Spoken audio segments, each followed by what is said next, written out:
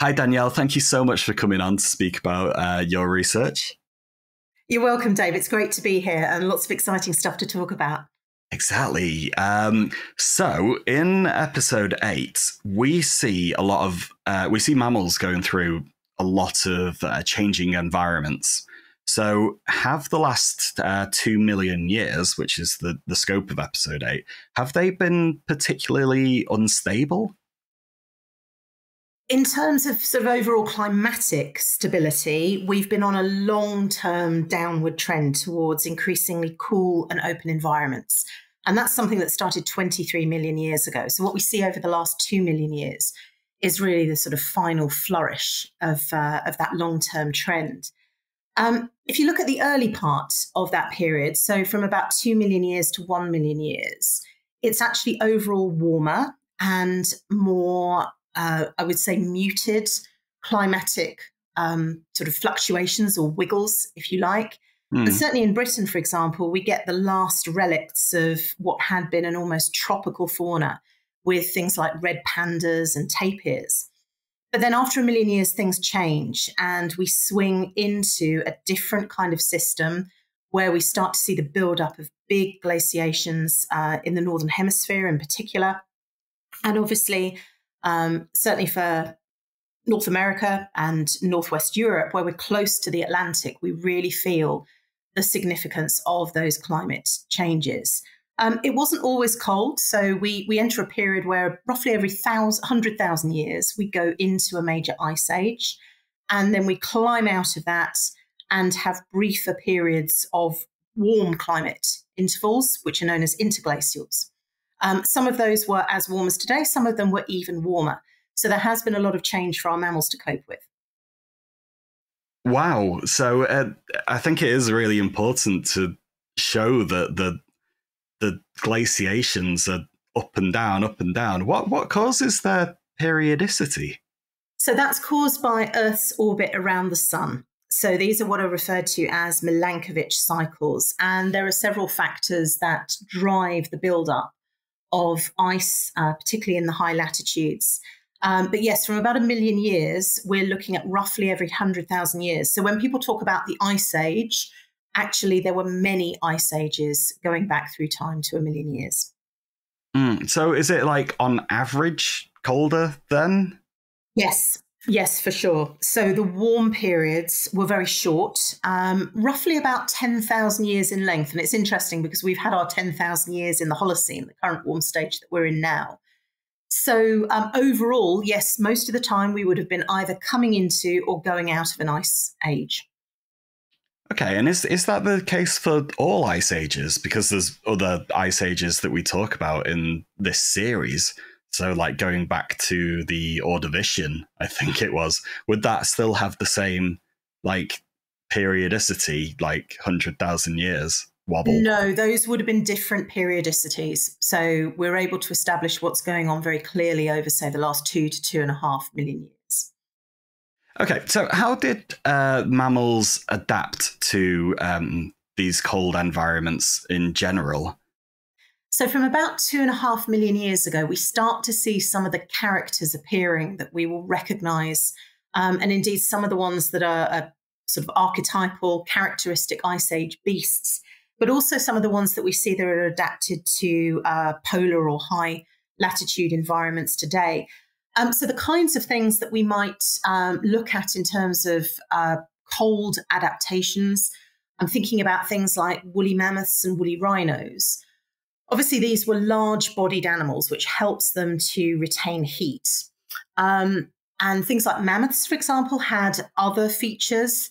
So, for example, things like small ears and a small tail, which are also advantageous in conserving heat. And also, of course, they've got a big woolly coat. They would have had a very sort of complex coat structure, actually, with a finer underwool close to the body, which would have helped keep them warm.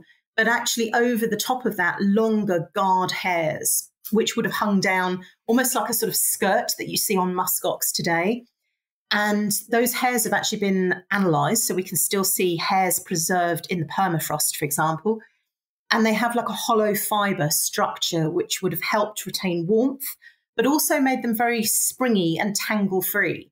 So actually, they were able to develop these coats that also help to protect them from the cold. Other things like reindeer, which we see evolving and obviously carrying on at the present day. So those also have cold adaptations. So they've got very blunt muzzles, which help with the warming of air, cold air as it comes into the lungs. They've got stocky bodies. Their hooves splay nicely to help them walk on the snow. Again, they've got like a hollow fiber coat as well. And they can also do interesting things like adjusting their blood circulation so that they keep the core areas of the body and the brain warm, but they allow the parts of the body, such as the lower limbs, the feet, that are in contact with the cold ground, they can operate at cooler temperatures. So they're not wasting all their energy in warming parts of the body that are close to the cold ground. Mm. So lots of different adaptations, both in carnivores and herbivores, to these cold environments.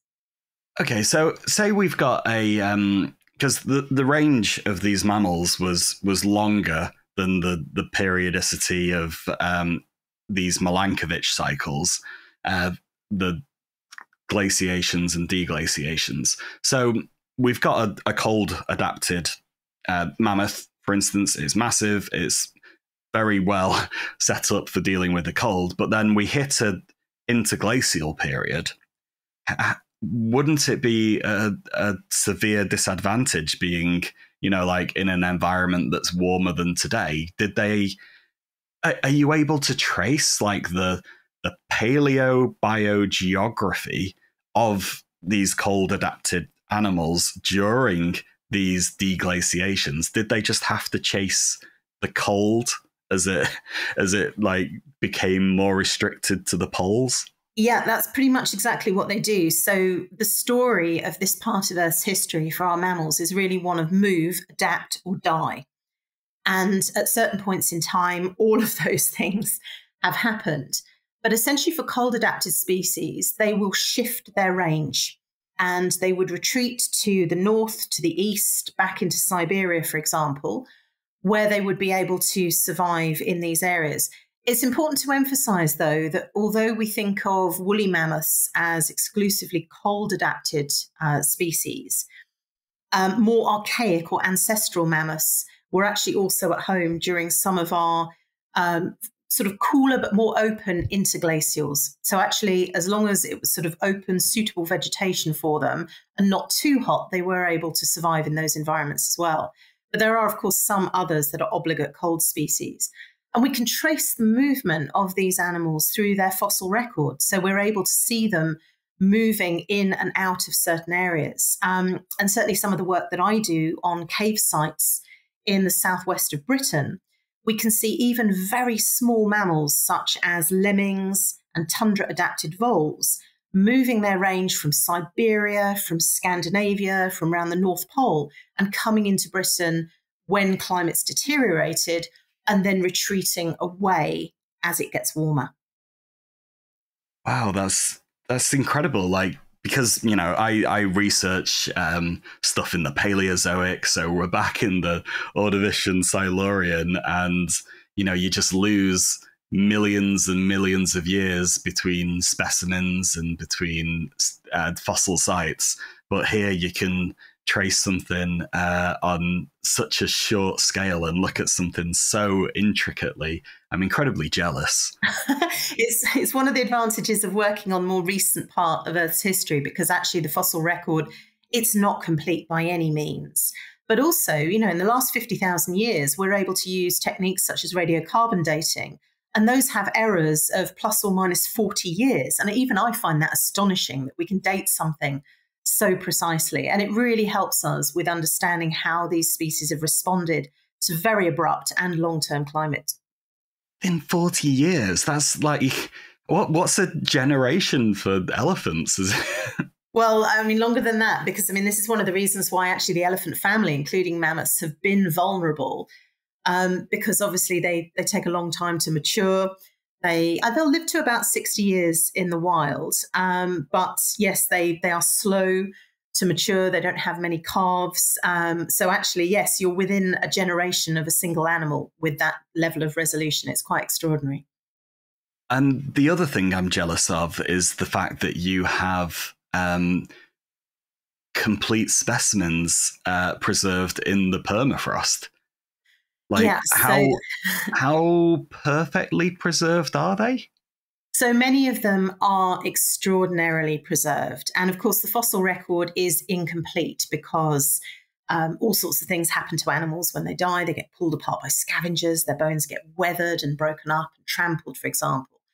But in the permafrost in Siberia and also in Alaska, there are these extraordinary one-offs, really, where you get single individuals that are preserved. And that is incredible because not only can we see what these animals look like rather than just, I suppose, bring them back to life through looking at the bones and the teeth, for example. So we get a sense of appearance. We can look at things like their stomach contents. Mammoths, for example, we can even examine their blood and see that it has a form of antifreeze in it as well. Wow. So there's an astonishing level of detail that we can get out of these permafrost preserved specimens. But of course, they're not the norm. Most of the time we find our fossils in ancient river gravels, in caves, for example, lots of different types of depositional environments. And they all give us different kinds of information that we can play with. Okay, well, the last ice age we see ending with the collapse of this ice wall holding back a giant freshwater lake. So we see that it obviously wasn't very good for the life that was in the path of this flood. But I wanted to talk more about what the implications of that event was and how it affected life wider than just what was in front of the floodwaters.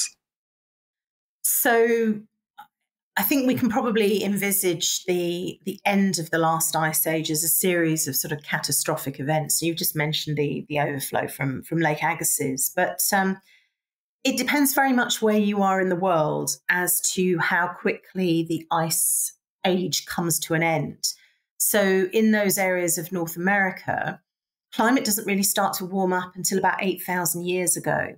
Whereas certainly in Europe, in New Zealand, for example, we see warming happen much more rapidly. So again, we need to sort of be aware that there are different trends going on in different parts of the world.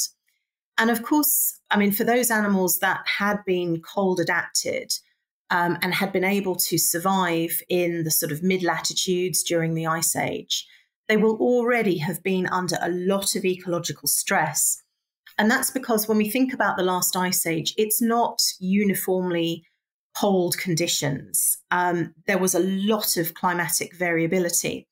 We know this because we can sink cores into the ice sheets in Greenland, for example, and see an astonishing record of climatic variation. So, for example, the period between about 60 and 25,000 years ago, the climate goes through very abrupt cold and warm cycles, every 1,000 to 2,000 years, really. And again, you imagine what kind of stress this would have put our large fauna in particular under. They would have had to have shifted their range, their habitats would have become fragmented, it might have become harder to find mates, to find food resources, for example. So there's already been a lot of climatic disruption running up to the end of the Ice Age, which has affected our mammals. But also, a lot of them have been thriving in these Ice Age environments. And again, sometimes people have like a sort of rather, I guess, outdated picture of things like mammoths sort of standing alone on an ice sheet with not a blade of grass in sight. And in fact, those environments, those Ice Age environments, could not have been more different. They were super productive. This is the landscape of the mammoth steppe, as it's known, these wide open expanses of grassland that were patrolled by huge herds of megafauna. So mammoths, woolly rhinos, horses, reindeer, bison, giant deer, and of course associated predators and early humans eventually as well. And of course, those environments also start to break up as well. Those animal communities start to break up. as we move into the Holocene, the current warm stage. And not only do we see climatic warming, but we also see the spread of forest as well. And that's going to have an important effect on supporting some animals that are adapted to these more closed environments, but affecting others that actually thrived in these open sort of northern savanna-like habitats. So the scene that we see, it's all very snowy. Would you have liked to have seen that just like really green, open grasslands? Yes, I think to my mind, that would be a really good reconstruction. Now, of course, snow would fall during the winter periods, but when you think about the sheer number of herbivores that are out there, this extinct ecosystem, the mammoth steppe, has to provide enough forage for all of them. And in fact, for a lot of the grazing mega herbivores, the more you graze, the more you promote the grass to grow. There's also a lot of dung on the landscape as well. So that's also helping to provide this very fertile environment. And you would have just seen, particularly in these mid to high latitudes, these huge expanses of open grassland that were patrolled by massive herds of mammoths, woolly rhinos, horses, bison, reindeer. And of course, that in turn facilitates the presence of carnivores, things like spotted hyenas and cave lions that would have been hunting them, and early humans as well. So it was a very rich and productive, rather dry environment, but the grazing activity of those animals themselves is keeping any tree growth down and actually promoting the production of grasses and low-growing herbs as well. So they were very fertile environments. Here is a thought that I've just had. So we're looking at the changing environments and how that affects the mega herbivores. But after their extinction, did that have an impact on the environment? Because they weren't there grazing, they weren't there leaving dung. Yeah, so this is one of the things that we are only really in recent years starting to get to grips with, and that's the role of these extinct mega herbivores. And many of them were keystone species, just as we would see with mega herbivores in, say, Africa today, where they are the movers and shapers of the ecosystems. So the larger species would be opening up the vegetation to allow light in, to allow more sort of smaller species to come in and graze. You've got different guilds of these herbivores, so they're all performing slightly different roles in the ecosystem. So often facilitating grazing opportunities for others. But they also do important things. I mean, you've mentioned dung, that's a very important thing, but also the transportation of seeds, for example, the churning up of the landscape as they walk over it. So that's also sort of promoting a good seed bed for growth of plants and enhancing biodiversity. So there's lots of ways that these megafaunal species influenced the environment in a very positive way previously. And obviously their disappearance brought all that to a close. So the thing that we've not spoken about and that we see in the documentary is humans and their hunting, their predation having an impact. But relative to the climate, which was having more of an impact? That's a really hotly debated question when it comes to extinction of the megafauna in particular. And you've got to remember really that there were species around, such as Neanderthals, that were around for more than 250,000 years and to our knowledge never brought a single species to extinction. Whereas once our species appears all over Europe from about 40,000 years ago and then begins to spread all over the globe, we've got situations where you've already got the megafauna under ecological stress for the climate transitions that I explained previously. And I think probably human hunting was the final nail in the coffin, certainly for the Pleistocene or Ice Age megafauna. Of course, humans are totally responsible for the extinction of other species, for example, on islands.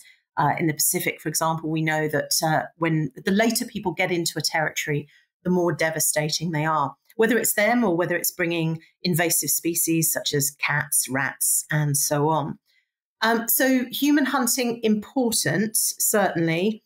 But it's difficult for us to find evidence of smoking guns and for whole herds of animals to be obliterated.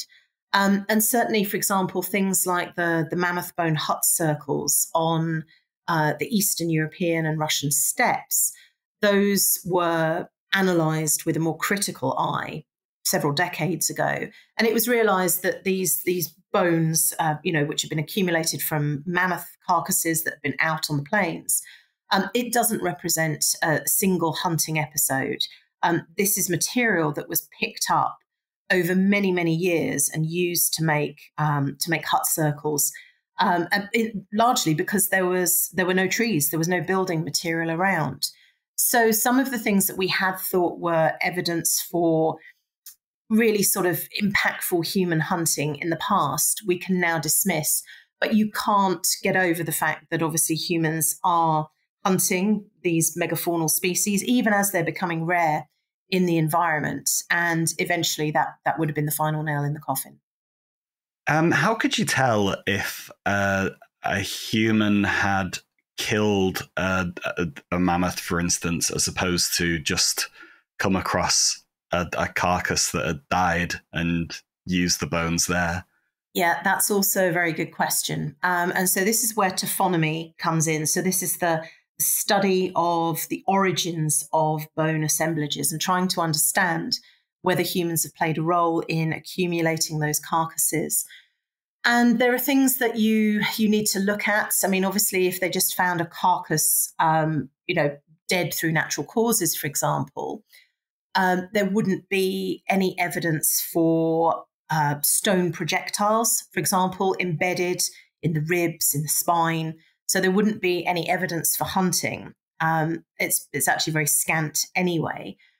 Similarly, if they had come across a carcass that had been killed by a carnivore, it's actually quite hard to chase a carnivore off a carcass, but it might potentially have been possible. But there, the carnivores would have had access to the meat first. And so if you find the gnaw marks of carnivores on the bones underlying cut marks by humans, you know that the carnivores got there first.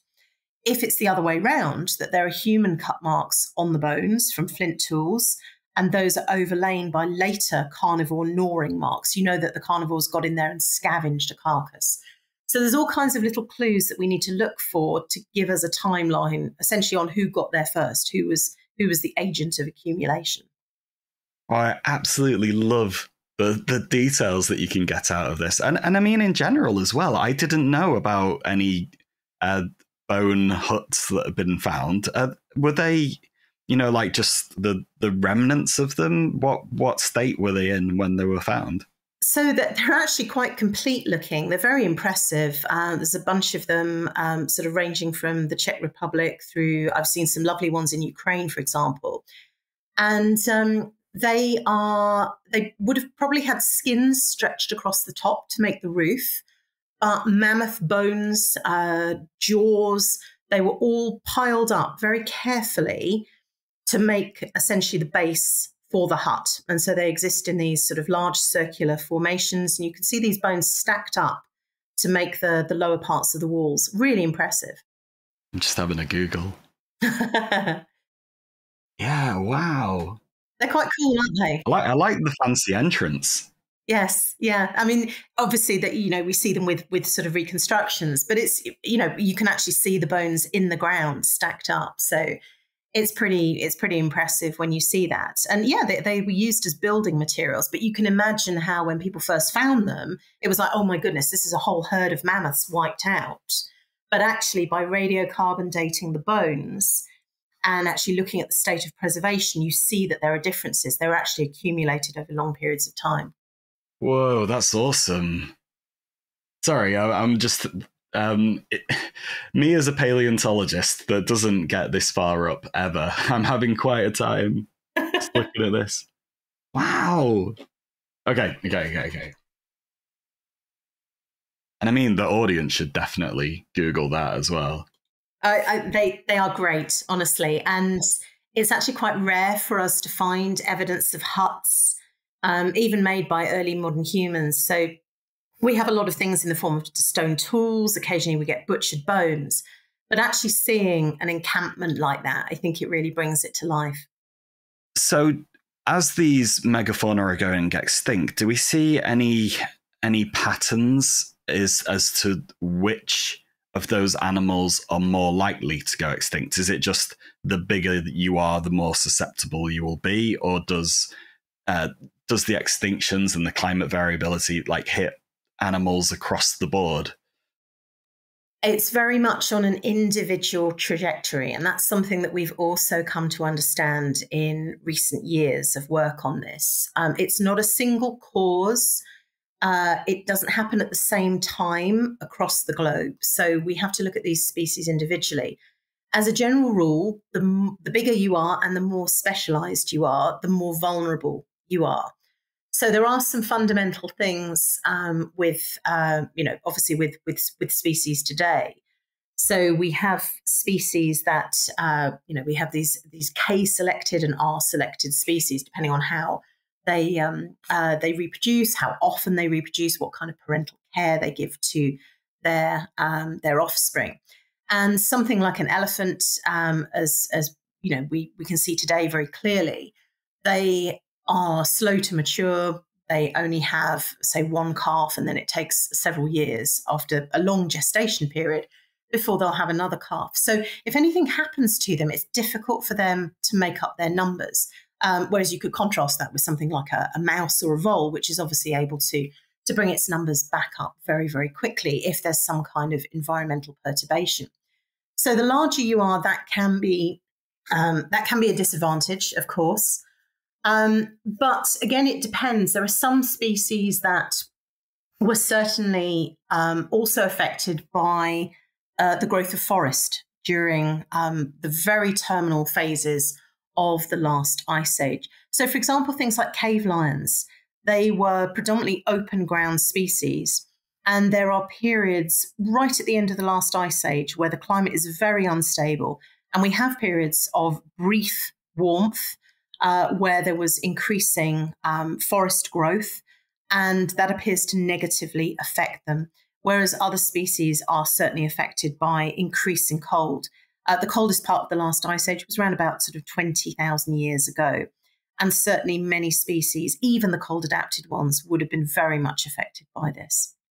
Are there any lessons from the last 2 million years that we can apply to climatic events today? So certainly in terms of climate, we can see obviously how abruptly climate can change. We can see periods where there is enhanced warmth compared to today. And I think that gives us a useful window into looking at what the environment, what the flora, what the fauna was like then. So that can help us to predict what it might look like under warming conditions today. But also just in terms of the way that it affected animal communities, again, I think there are lessons to be learnt. So when we think about conservation today, we often have quite a short-term perspective, and that's purely because ecological records don't go back, more than a few decades, 100 years if you're lucky. Here, with our paleoecological records, we can go back thousands, tens of thousands, hundreds of thousands of years. And that helps give us a more accurate baseline. During times when there was no evidence for human impact on the climate, on the environment, it helps give us a more accurate picture of where animals should be distributed, what kinds of food they were foraging for, what kind of prey, how they coexisted with competitors. So there are certainly lessons to be learned from the past in terms of what we would now call sort of conservation paleobiology, using the evidence from the past to help us make better decisions for the future in terms of conserving species, especially those that are vulnerable or endangered. A nice example of this, certainly from Britain, would be something like a wildcat. So it's our most endangered British carnivore today. They live up in Scotland, up in the Highlands, in moorland, upland environments, and they're really struggling. And that's because they haven't retreated to an environment that is the most suitable for them. They have retreated to a place which is the only place that they can survive without persecution. But if you look back in the recent record and in the recent fossil record, you'll see that they are naturally creatures of deciduous woodlands. And so in order to save these species in future, we may have to think about translocating them down to areas that are actually more suitable and where they've always inhabited in the past. The challenge there is that actually we have a lot of domestic cats, so there's issues to do with interbreeding and disease transmission. But this is where evidence from the past can be really important for us. Okay. Is it important that we do try and save species and manage environments in this way? I think we have an obligation to look after what we have, and for those species that we have clearly affected, which is pretty much everything. So I think we could and should intervene where necessary. And I think as far as managing environments go, we do like to interfere with environments as well. And even when we're trying to conserve things, in actual fact, a nature-led approach is best. So, for example, if we think about the reintroduction of species and how to manage grasslands and promote biodiversity, it's quite clear that bringing back some of our herbivores, things like bison, wild horses, wild boar, elk, these could all come back to many areas very easily. In the same way that there are lots of beavers around that are also doing great work, for example, with managing in a natural, completely cost-free way, managing areas that are prone to flooding. We can bring these herbivores back, and actually they could be really useful in terms of naturally managing these ecosystems and enhancing biodiversity in that way. So could it ever be possible that we re-engineer an environment similar to, the mammoth steppes? Yes, I think in parts of the world where the mammoth steppe could still survive today, and it would have to be, for example, in the far north and east of Eurasia, for example, because we're in an interglacial, so that's where it would be restricted to today. But yes, I think we could easily engineer those kinds of environments by bringing back the species that we had around. Of course, things like mammoths are long gone, but things like bison, muskox, many of these species would have a really positive effect on the grazing regime and enhance biodiversity. It also has knock-on effects for other groups that we might not think about, for example. So in the past, the dung beetle fauna was incredibly rich and diverse because you had all these herbivores that were around. And that's a group that has really suffered since the megafauna has disappeared. So again, there would be all sorts of positive feedbacks for other groups as well. Well, Danielle, it's been brilliant hearing about all of this work. So thank you very much for joining us. Thank you so much for having me on.